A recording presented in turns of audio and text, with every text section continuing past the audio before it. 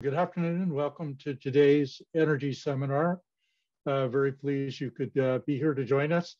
It's my distinct pleasure to introduce our speaker today, Julie Molkerin Ortiz, the General Manager of Energy Transition Strategy and Planning. For regulars at the energy seminar, you may remember Julie Molkerin, who spoke with her then boss, John White, here almost exactly 2 years ago, pre-COVID times on campus in NVIDIA auditorium. Well, two big changes have occurred since then. One is Julie has now been promoted to John's job, General Manager of Energy Transitions and Strategy and Planning.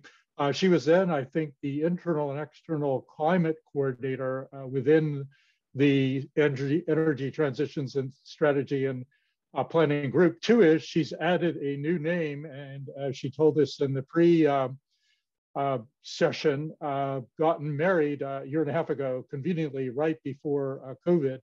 So she's going to update us now. A lot of you have seen in the news a lot of interesting and exciting announcements coming out of our local energy behemoth, Chevron Corporation. Julie is based in the Bay Area. So she's going to give us an update on all that and more in her talk, Chevron Climate Change Resilience, Advancing a Lower Carbon Future. Julie, take it away. Thank you so much for welcoming me back here today. It's always great to be at a local school, and really unfortunate that we can't be together in person. But hopefully via this medium, more people are able to attend and we can have a lively discussion just like we would have in the room.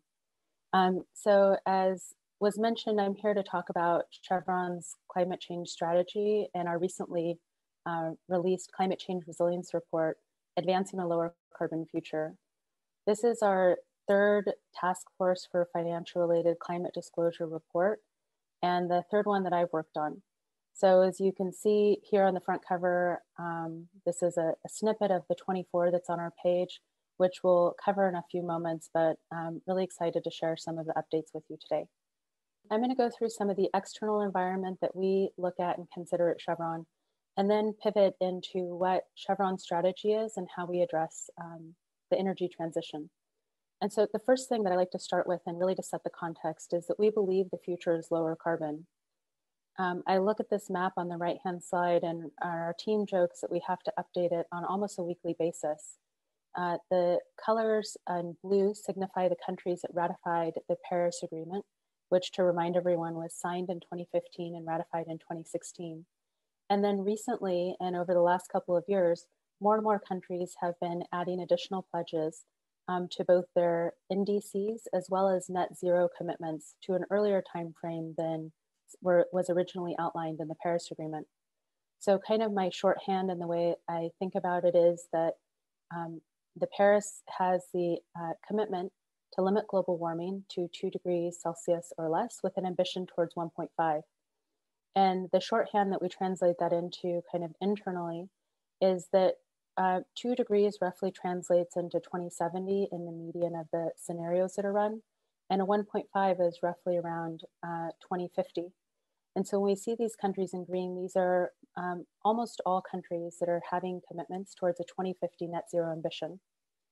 So looking at this trend and kind of taking this in the macro environment, we track this as well as other policy announcements and technology advancements in this advancing lower carbon future. At Chevron, we believe we're a global leader and we're working towards a global net zero to help the world achieve its goals. The chart shown here on the right-hand side shows the progress that we've already made in reduction emissions intensity. As you can see, in 2016, our emissions intensity for our upstream was in the high 30s, and we're already reducing down into the 20s.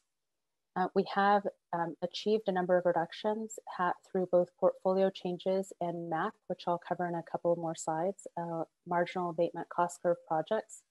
And we have more identified for the future, and then are continuing to invest in innovation and looking at offsets to help on that transition towards a global net zero.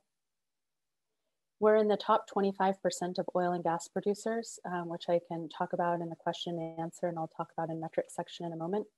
We're committed to making our updates to our metrics every 5 years in alignment with the Paris Stocktake Agreement, And we've tied nearly 10% of all employee variable pay to advancing on our energy transition strategy and our reduction goals. We believe we have a vital role to play. When we start talking about the metrics and the areas that we're looking at, we try and take our competitive advantage and the strengths that we have at Chevron and help advance in the lower carbon future. The chart shown here on the right-hand side is a graphical representation of a number of different scenarios and the ranges of the different energy mixes that they're projecting in the future. As you can see, all forms of energy are needed in the future, with renewables being the fastest growing category. You can see that really what most people are talking about is the pace of change and the amount of change that will happen. But you can see that oil and gas continue to make up an important part of the energy future, which is why we focus a lot of our attention on how we can become a more efficient producer.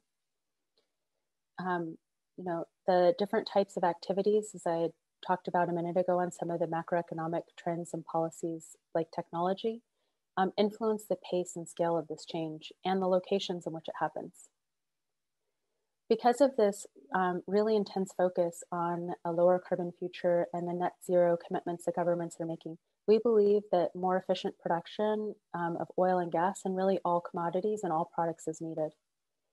Oil and gas, and before I get into the space, I wasn't aware of this, is a naturally declining asset, which means that to keep producing at the same levels, you need to have continued investment. And so you can see from the chart on the right-hand side that even under the scenarios, under the sustainable development scenarios and other low carbon scenarios, you still need to make continued investments into oil and gas production to meet the demand in any one of the scenarios that was kind of highlighted in the range of outlooks that was shown on the previous slide. So with that and to that aim, we have launched a marginal abatement cost curve process, and which I'll cover in a couple more slides. We've launched a global methane detection campaign looking at identifying fugitive methane sources to be able to abate them. And we've joined the World Bank's commitment to zero routine flaring by 2030. Covering and now kind of getting to what the 24 signifies that was on the cover slide and is on the cover of our report, we've set market-based approach to metrics, starting with 24 kilograms of CO2e equivalent for oil and for gas on individual commodity basis. We have a target for 2 degrees for methane, along with the global methane detection campaign, as well as a commitment to zero routine flaring by 2030 and 3 kilograms of CO2e per barrel of overall flaring by 2028. We like to talk about this as a market-based approach. My background is in commodities trading, and I like to think, if I were in the market, how would I determine if the producer that I'm buying for is one of the more efficient producers? So that's why we've set the metrics on individual commodity basis and on an equity basis. So equity means that anything that we have a financial interest in, we're reporting our metrics and we hold ourselves accountable for. So that's both things that we operate as well as assets that we don't operate, but we've invested through joint ventures.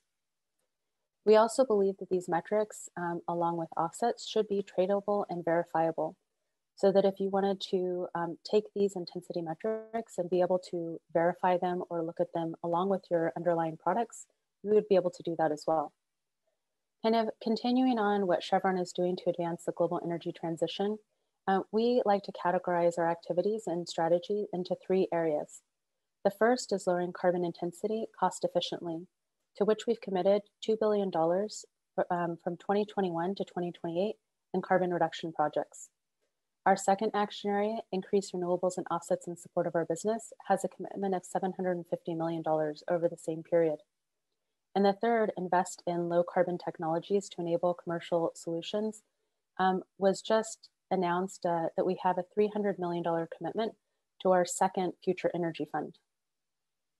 In the next few slides, I'll cover what each one of them is focused on. So one of the first things that I'm really proud to talk about that we helped design was our approach to the marginal abatement cost curve project.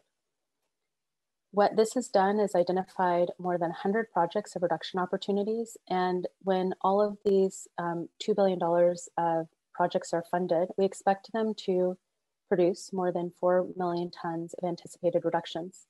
What the Marginal Abatement Cost Curve project does is it takes a number of opportunities that you can see shown on the right-hand side of the portfolio opportunities pie chart and maps them against one another so that you can compare each one of the opportunities to one another. For those of you not familiar with the Marginal Abatement Cost Curve, the width of each bar represents the volume of abatement or reductions available, and the height of each bar represents either the NPV on a per ton basis or sometimes the break-even carbon cost per ton.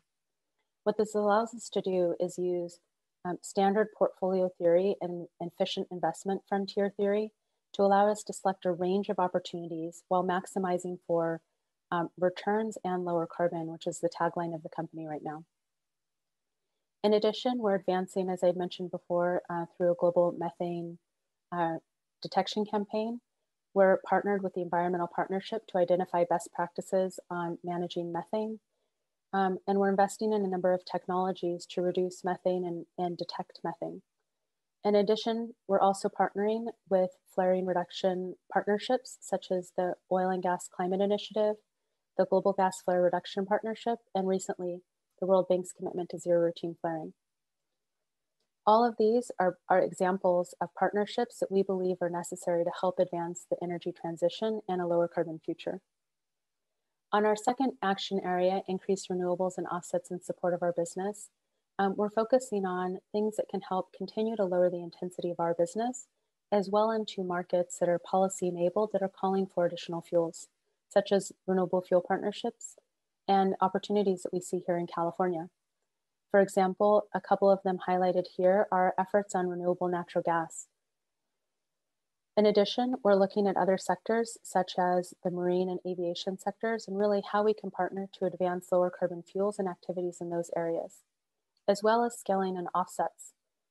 Right now, offsets or credits from uncovered sectors are an important part of the market, but you need standardized contracts, rules, accounting systems, making sure that you're not double counting, double claiming, you have corresponding adjustments, and all these activities, kind of the backbone of the activities that go to enable Article 6 in the Paris Agreement.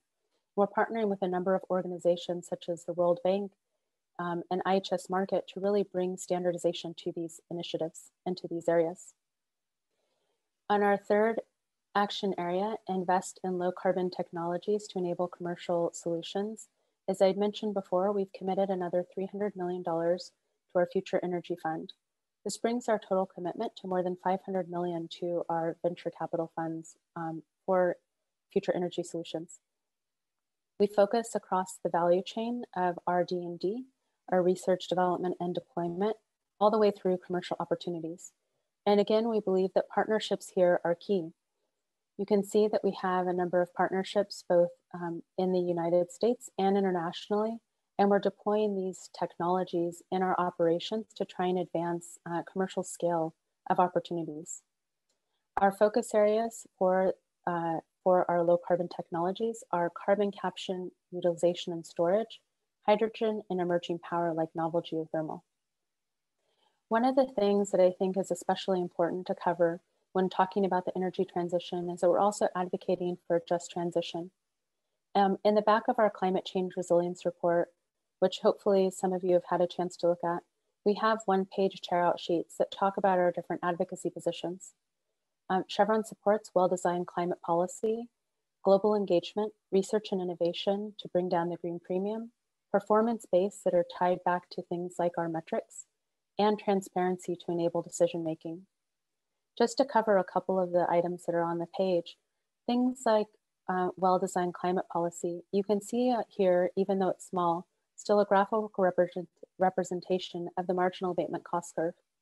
While we believe that carbon pricing should be the backbone of kind of great climate policy, we also believe that support for innovation to help reduce the costs and bring forward some of the opportunities like carbon capture, utilization, and storage are necessary to help bring them into the suite of opportunities that could be incentivized by carbon pricing. In addition, we recognize that there's some activities that may need directed policy support. For example, a lot of building efficiency codes where you have a market failure or an agency problem where those that have to pay for the reduction or that are investing in the potentially profitable activity or an activity that may pay for itself aren't necessarily the ones that receive the benefits of it. So for example, when I mentioned building codes or building standards, an owner may invest in the reductions, but the renter or the tenant may receive the benefit. So in things where there are mismatches between those types of situations, we also believe in targeted policies. As I had shown before as well, on transparency, we support the well-designed emission reduction metrics to try and incentivize efficient production and transparent reporting across our sector and others to go towards value chain emissions reporting.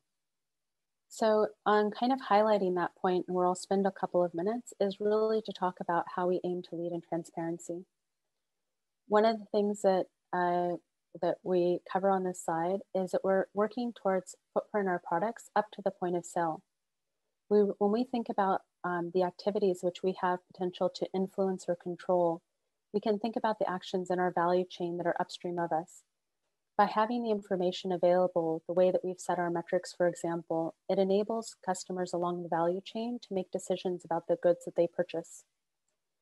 To help with that, we're working with a number of partnerships and external organizations to help set accounting standards, methodologies, protocols, and platforms where this can become more scalable. And we're working with our customers to help deliver those solutions.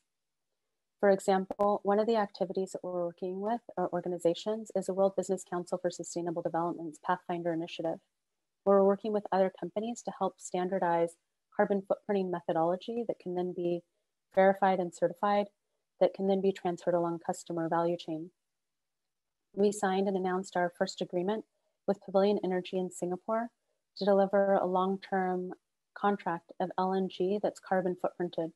We're working with them now to develop that methodology to make it transparent so that they know the intensity of the cargoes that they're buying.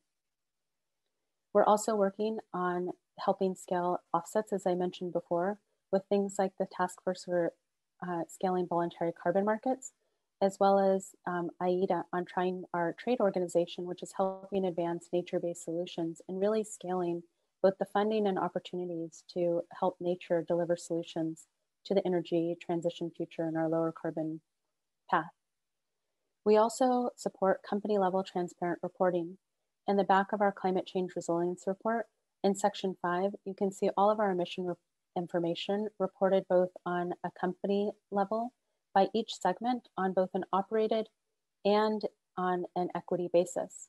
In addition, we lay out the formulas for assessing our metrics and a number of other footnotes that we think are useful to our stakeholders to understand how we're reporting our emissions, how they can compare them to other companies that may be similar, and how they can combine those elements to make the calculations or make the comparisons that are useful to them. As I had started off the presentation by talking about, we also believe in comprehensive reporting, having done now 3 task force for financial related climate disclosures. So kind of closing out on this slide, and really with the majority of the presentation, is I wanted to leave a lot of time for question and answer. Really, all of this comes together to say that we believe in transparency and working with partnerships to help advance the lower carbon future. As I've mentioned on the climate change resilience report, we have about 65 pages in our report, but if that's too much for people, we want to make it available and consumable in different formats and ways as well. We have an executive summary that's roughly 10 pages, as well as a brochure that highlights our role and some of the key facts and information. With that, it looks like we have some questions in the poll, so I'd like to open it up for the discussion period. Thanks very much, Julie. That was a terrific update. So you can see the questions. Members of the audience, please submit any questions you might have. We have quite a bit of time for questions now through the Q&A portal. I'd like to start with, as you can see, there's a bunch of questions purporting to say that what you have been talking about is inconsistent with the quote, new science of climate change. My understanding of that, if I do understand it, is people who read press reports, not the actual IPCC reports, believe that we must get to zero net emissions within a very short period of time, perhaps 10 to 20 years, or there will be major consequences I think if you read the report, that's actually not what the reports say. Concomitantly, and this is probably something that you're in a good position to talk about, there is a presumption based on reading another work group report, namely work group 3, which I've been more actively involved in, that the cost of getting to zero net emissions within that time period is 0 or negative. I don't think that report says that either. So the way I could ask this to you is, what do you say to people that say you're doing more than you used to, but Chevron and you personally should be doing a lot more? Let me just start with that question. I'm sure you've been asked this question before and will be asked again, but I think just to open things up a bit, that would be a good place to start. Yeah, thanks for the question. So as shown on one of the first slides, you know, most major energy forecasts and scenarios show that oil and gas continue to have an important role in the future. And we believe that promoting the most efficient producers is the right thing to do. And we believe that we're amongst the most efficient producers. Really transparently reporting on the information so that you can see how companies assess their performance so that you're able to assess it as well, we think is necessary to be able to advance a lower carbon future. In a number of the scenarios, they talk about the cost and technologies that will be needed. And a scenario that we've seen yet that advances without things like carbon capture, utilization, and storage. Things that require advanced investment and skills and technologies that we have expertise in and that capitalize on our core strengths. So when we think about all of these, how do we contribute the best? I often tell my team, and I think myself, helping advance a lower carbon future doesn't mean that everybody stops doing what they're doing, but how do we promote the most efficient producers at whatever activity that they're doing? And we believe that we're amongst the best oil and gas producers, and there should be a preference and incentive towards more responsible producers. So one of the things that we look at is, you know, that goes straight back into how we set our intensity metrics, how we're reporting transparently, and the types of investments that we're making to help scale some of the different technologies that can help reduce carbon. As a follow-on, and at a more detailed level, which you're actually more directly involved in as a company, there is a lot of debate now about the role of big oil in keeping cheap natural gas available. So what is your view? There's 3 or 4 parts to this, but what is your view of natural gas as a potential bridge to the future? I'm on an NREL advisory board, and last week we heard yet again from them that even the National Energy Renewable Lab, which is out there promoting renewable energy and energy efficiency, thinks natural gas has a role to play in the short to intermediate term in enabling more renewables to come on to the grid and keeping the grid stable. What is your view on that, either as an individual or corporate? I don't know which one you want to take first. Yeah, so we agree that all forms of energy are needed and that natural gas has an important role to play. You can, you know, obviously we follow the same reports that you're referring to that talk about its need and peaking capacity. We can see what's happened when you don't have enough natural gas available or enough energy available. And overall, we're promoting affordable, reliable, ever cleaner energy. And that includes across all forms. So when we set, for example, our intensity targets, just linking it back, you know, 24 is amongst the world's lowest gas intensity levels, if you look at the charts from the IEA or others that we've been able to find. And so continuing to promote on not relying that natural gas or that any one form of fuel will always be needed, but how do you continue to innovate and promote lower carbon intensity across your value chain and across your assets as part of our core strategy. So the next one in this track is, what is your view on the outlook for CCUS? And even a specific question on, do you provide or can you help facilitate the provision of offsets in that regard as a company and an industry? Yeah, so as mentioned, CCUS is viewed to be needed in all low carbon scenarios and net zero scenarios. So we believe that we have competitive advantage. We have one of the world's largest carbon capture storage projects in Australia in Gorgon. We also are invested in Quest in Canada, and we're working on advancing CCUS more broadly. Of course, as I mentioned in kind of the policy support, we were active in helping pass and extend 45Q credit in the United States, because we believe that you need continued investment to try and bring these technologies forward. Some of the things that are with CCUS is that they're large projects that take a number of years to develop, permit, scale, and implement. But we believe those technologies and really the private-public partnership that is happening to support it is what's needed in the future, and that we look to be a part of as well. You can see a number of places where governments and industry are coming together with industry hubs or clusters to try and bring use cases for CCUS as well, together with where the emissions are or the CO2 is available. So you can see some things where, like our investment in Blue Planet, that are using the mineralization to try and improve concrete, or things like the partnership that we announced for Mendota, California, that are looking at bioenergy with CCUS and in Central California.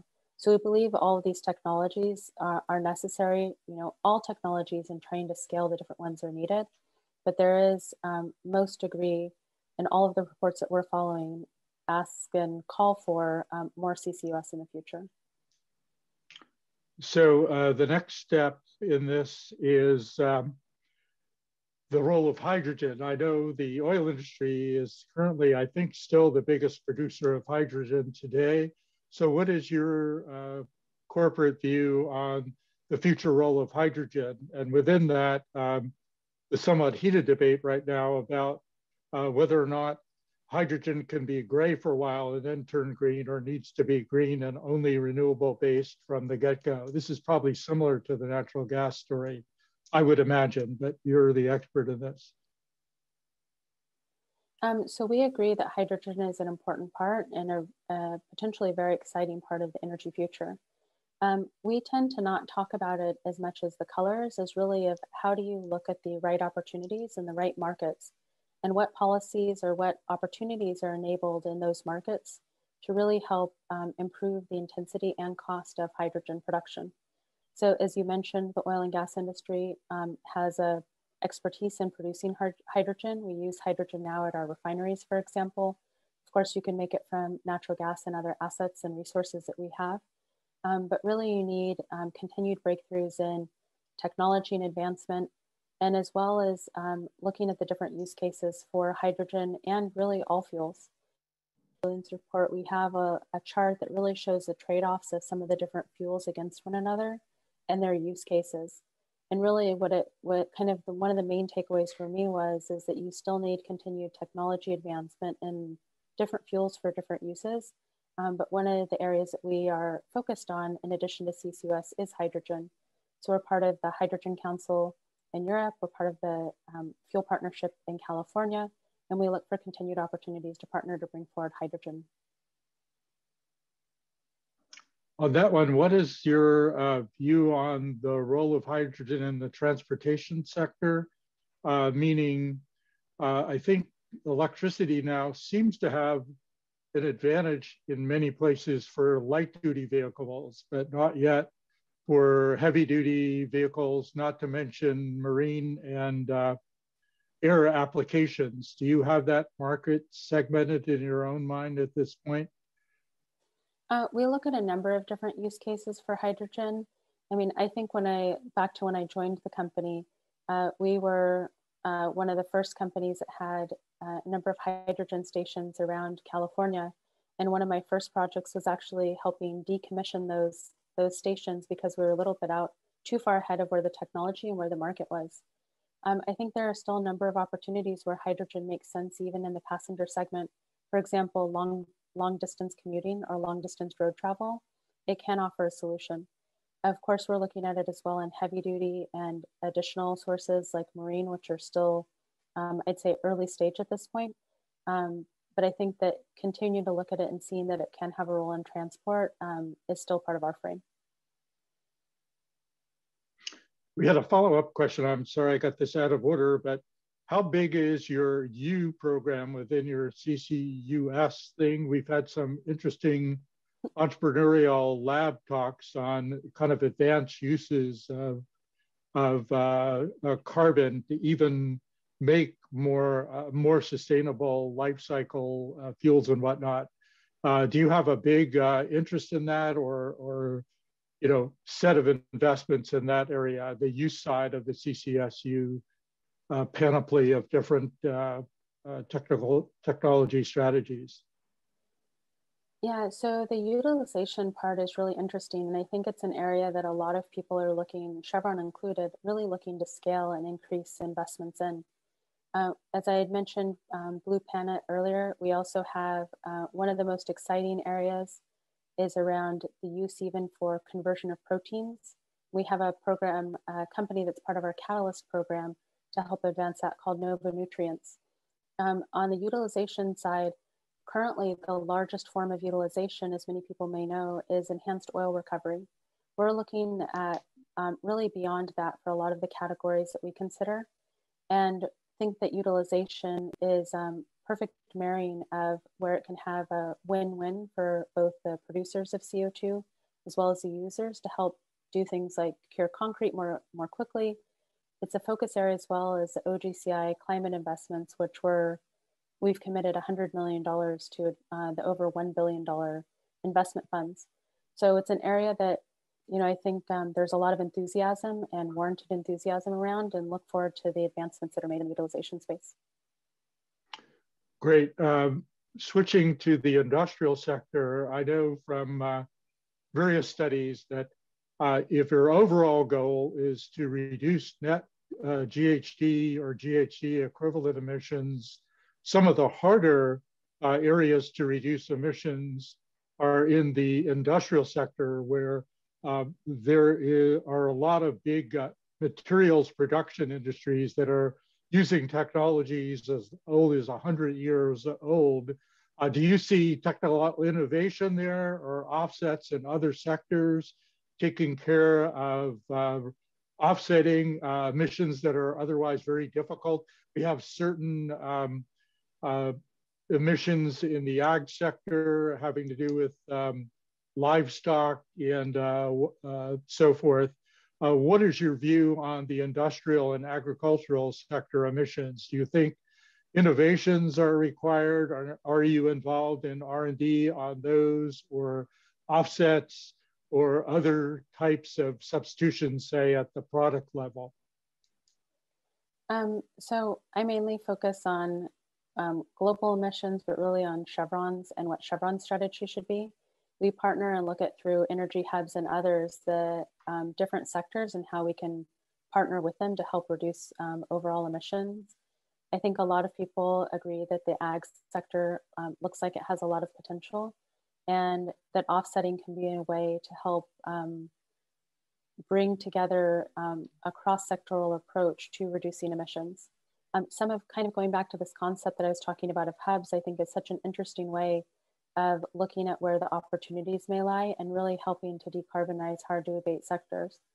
You can look at some activities, for example, the way Singapore is really doing it on Jurong Island, where they're trying to bring together a number of different sectors, pilot new technologies, identify the needs, go from all the way from research and development, all the way through commercialization, piloting some of the first projects, and really creating an environment for business as successful ways of doing it. So when we look in through, for example, what we're invested through our technology venture group through the OGCI Climate Investment Fund, again, looking at those hard to abate sectors is also one of the key focus areas there. And I think more technologies are continued to be needed to address emissions from kind of the wider industrial sector. And I want to go back to as well as really highlighting and thinking about this concept of the marginal abatement cost curve, and where are emissions, where do they come from, and what's the most economic and viable way to reduce emissions in the future. I think that it's important for each sector and each company really to know what their suite of opportunities is. What are areas that need increased investment? What are opportunities that are viable now? What are the barriers that exist to prevent those projects from happening? And how can you collaborate with other interested parties to help advance a suite of opportunities and really find the solutions that work for multiple group of companies or multiple sectors to help advance. So some of those areas, for example, you mentioned offsets. Crediting between sectors is a way that each sector can actually collaborate with others to help advance. And you can see that in situations like under cap and trade scenarios where you can, the credits are fungible between different industries, and you're really trying to help incentivize reductions across the entire value chain and across the economy to its most efficient use. So shifting gears a little bit, but not too much, I was impressed and intrigued by your mentioning it many points in your prepared remarks, increasing transparency. So I guess the argument would be more transparency leads to greater knowledge and understanding, and is really a enabler of taking decisive action in the corporate sector, private sector, NGO sector, and whatnot. One thing that's intrigued me the last 10 years, which you had mentioned in your abstract, is the engagement in the last, over that period of the financial community in climate change. So I wonder what your impression of that is and your experience in working on issues brought to you through the task force on climate financial disclosures and the subsequent network for agreeing the financial system and other like initiatives. I think those are pretty major. They also, in a way, increase transparency, not just to the public at large, but to yours and all other corporation shareholders. What is your view on that? Or is it a good thing, bad thing? How are you trying to work with them? Or are you working mostly with them or against them? How do you look at that whole set of interactions, which I think has been a pretty major and hopefully desirable mega trend the last 10 years?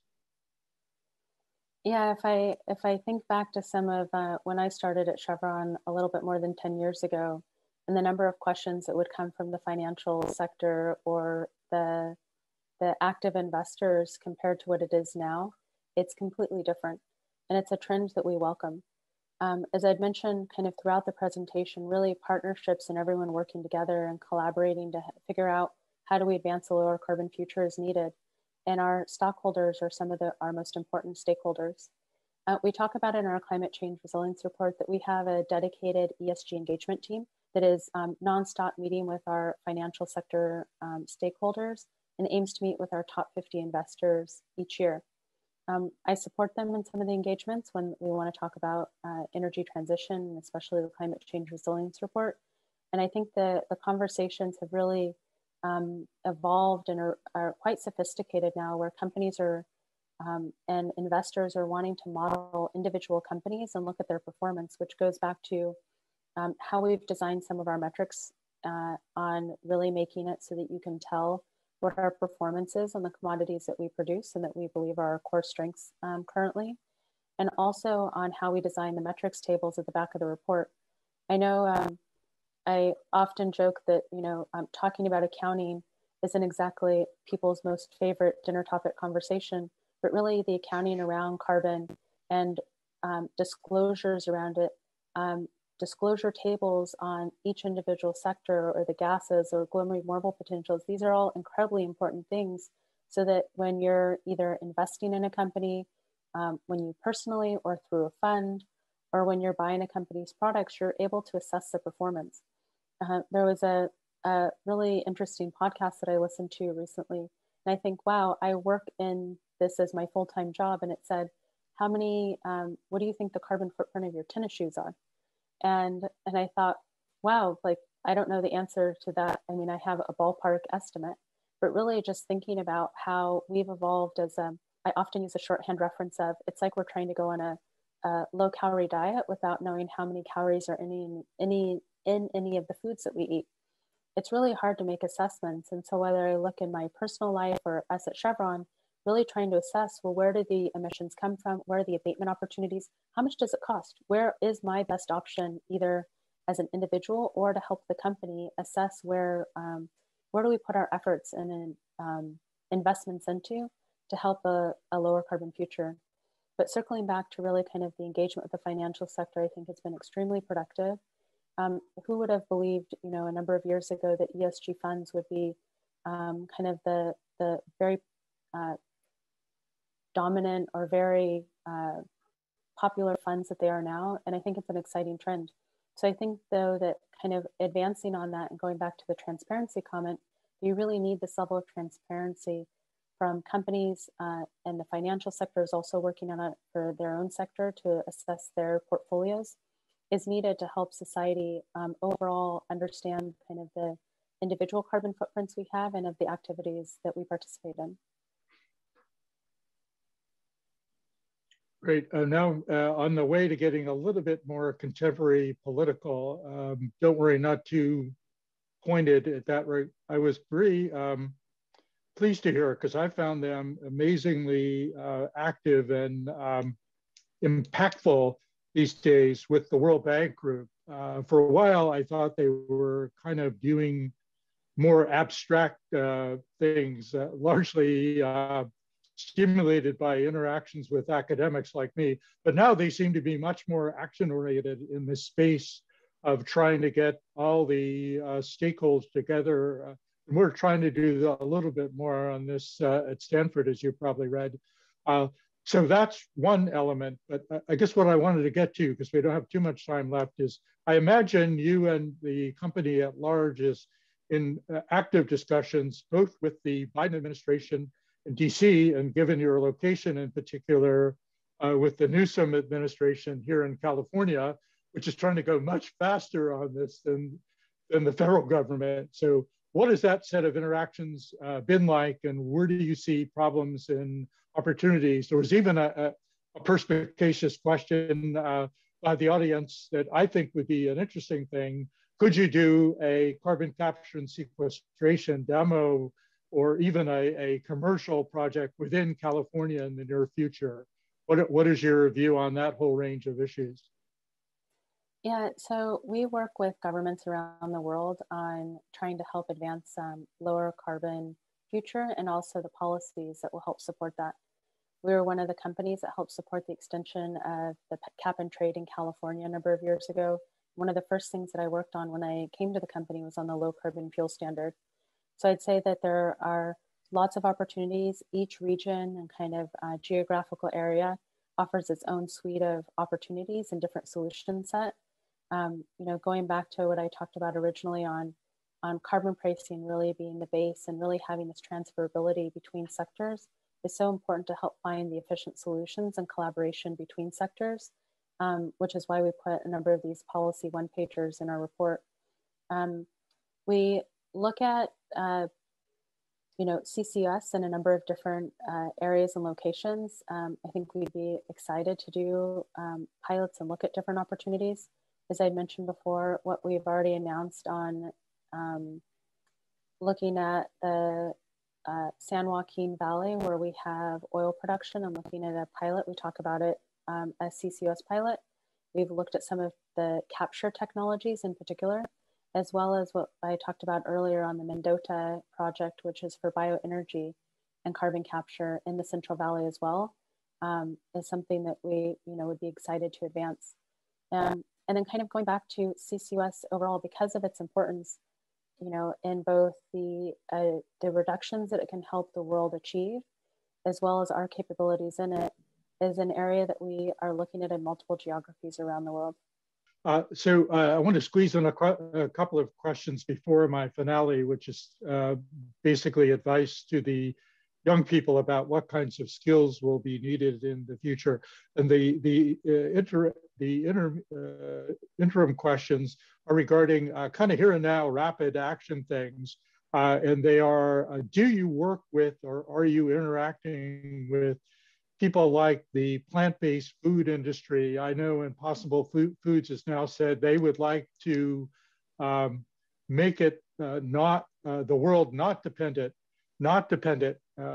taste and policy things aside, on animal-based protein by 2035. And on the vehicle side, Back in the oil embargo days, there was this kind of cash for clunkers.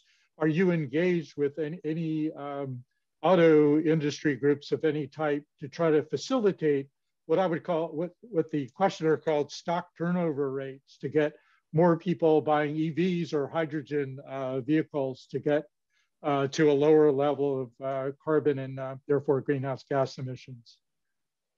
Yeah, I know Chevron in the past, when I joined the company, was involved in a number of those types of efforts on the vehicle turnover and helping even fund repairs for smog tests if there were repairs identified in those. So I think it's an important area, and as the question kind of alluded to or addressed, is the stock take turnover is one of the reasons why there are different forecasts on the scale of and pace of energy transition. If you look at some of the data right now from COVID, for example, during the COVID pandemic, some of the asset life in vehicles in particular is actually lengthening during this period of time, as people are more reluctant to invest in some of those technology upgrades or new vehicles. So it's you asked about the plant-based interest as well. I think that's a really exciting area. My background before the oil and gas sector was in agriculture, so I'm always hopeful that there's going to be kind of a joining of more forces. We have the company that I mentioned in the Catalyst program, and of course in my own personal life have a refrigerator full of some of those plant-based alternatives. And so I think what that's getting to as well is really looking at what are all of the suite of opportunities and solution sets that we can employ as individuals or as companies. And I know that Chevron is looking and continues to look at partnerships and really working with others as the best way of advancing a lower carbon future.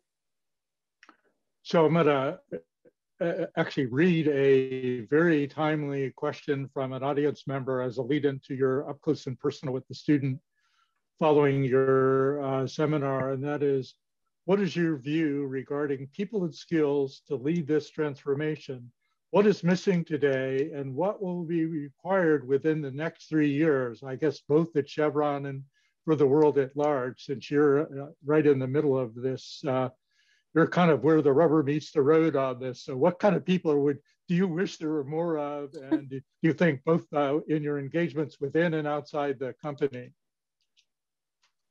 Yeah, so I joined Chevron 13 years ago and have been working on energy transition topics for the entire time I've been at the company, from both the trading perspective and with our trading group, to our technology ventures group, to our long-term strategy group, to now where I sit in corporate strategy and sustainability. And I think that if I talk to a lot of employees that are new and incoming, people that are excited about working in the space, both internally and externally, I say that the number one thing, probably not dissimilar from what other people say for really anything in life, is grit and perseverance. And really thinking about how do we, this isn't a, unfortunately, there's not, just like most things, an easy solution. We're talking about, kind of as had been mentioned before, global stock and turnover, lifestyle choices, activities, systems of change. And those systems of change are very, very large. You're trying to change an entire system, and it requires kind of waking up every day with a sense of optimism and thinking, how do we change the incentives? How do we align the incentives to the future that we're looking for? And how do you keep going day after day to look for the technologies, the innovations, the partnerships, the policies that can really help advance that? So I'd say perseverance, really in anything that people are pursuing, is one of the things that I hope that people continue to have as we look to advance a lower carbon future.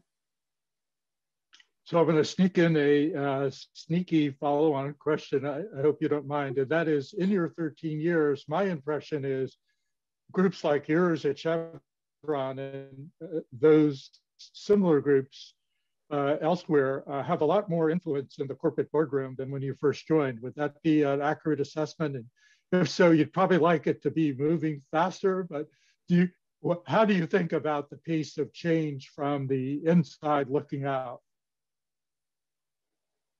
It's an interesting question, because when I joined the company, And really, if you think about the pace that the industry has changed just in the last decade, we went from a situation where we talked about peak oil, not from a point of peak demand, but really from peak supply. So we went from limited supply to limited demand or changes in demand. And that change, I think, has really the pace of change, the volatility of prices, the changing environment, of course, now with COVID, all of these paces of change seem to be that what they really go to, and it goes to the title of our report, circling back to it, of resilience, is a company that tests multiple scenarios. I didn't cover kind of the slides in here because most people now don't ask about all the scenario tests that we do and kind of looking at the different outcomes of those. But we often talk about how do we win in any environment? How do we analyze a number of different situations and scenarios? So I'd say that over the course that I've been with Chevron, I've really seen us continue to advance the types of scenarios that we're looking at and really the range and the types of opportunities that people, you know, if we were to go back just a couple of years, who would have thought that we would have a, you know, well, I'm sure that there are actually, we've read some books about some of them that we're forecasting that we're going to have a pandemic.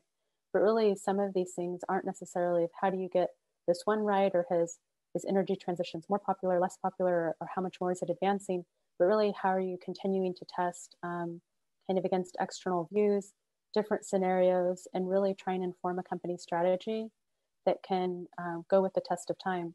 Chevron has been around for 140 years, a little bit, you know, plus or minus, and looks to be around for the future.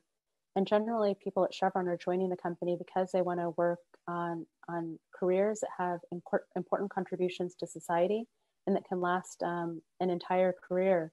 So I'm one of the anomalies that came in kind of a mid-career transfer over into the company. But I think from the time that I've been there, really that focus on the long term and how do you ensure your resilience for the long term is something that I've seen continued from the time that I joined. Yeah, and I'm very glad as a citizen and sometime researcher that you've done that. With a soft back to our new science people, I think you would agree that that there is an issue about timing, perhaps, but all the new science does say that the need to act is more urgent than ever. So I'm glad you're on the job looking from the inside out of Chevron. So we thank you for a very enlightening and transparent and inspirational seminar. And we hope you can indeed, as you said at the beginning, come visit it here us on campus soon. You have a short trip to come see us, but I hope you'll be able to do so in the near future. So thanks once again. And now I'll leave you to the follow-up session with the students. Thank you again. Thank you.